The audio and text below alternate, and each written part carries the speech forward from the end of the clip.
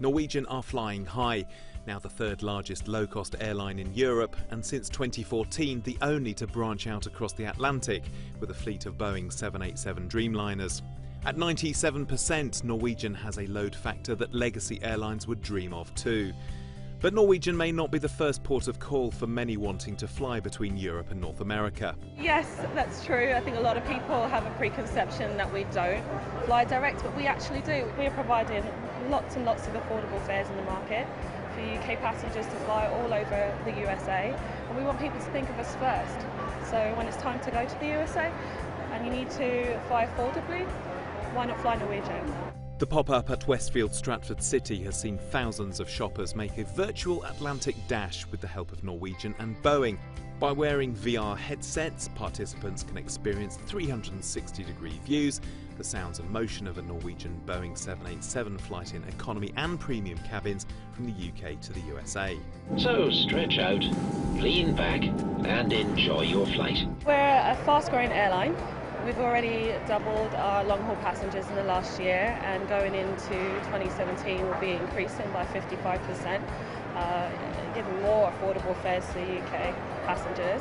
And it's really important in that context to be able to showcase exactly why low cost can also give you high quality, and using a high quality medium like this event was the best way our partner Boeing and ourselves thought was the best way to do that.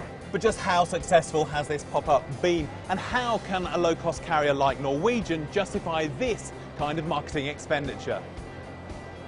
Well, for us it was very important that it was at capacity, that it was a popular choice for people to spend 15 minutes with us, and we've certainly achieved that, and the high number of people that we've had through also will have further contact with those people to be able to further engage them in the great offers that we have.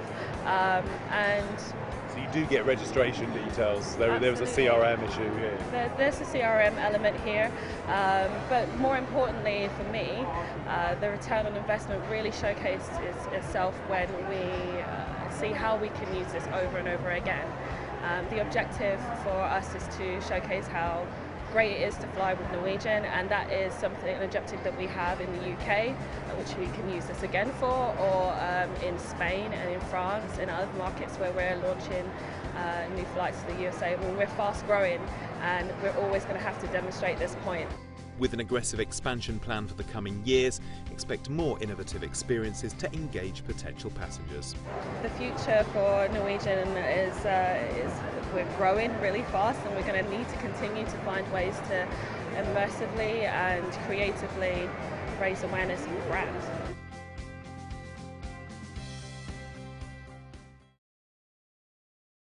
Still watching? Perfect. Click here to watch another great video from CNBC International. Oh, and don't forget to subscribe.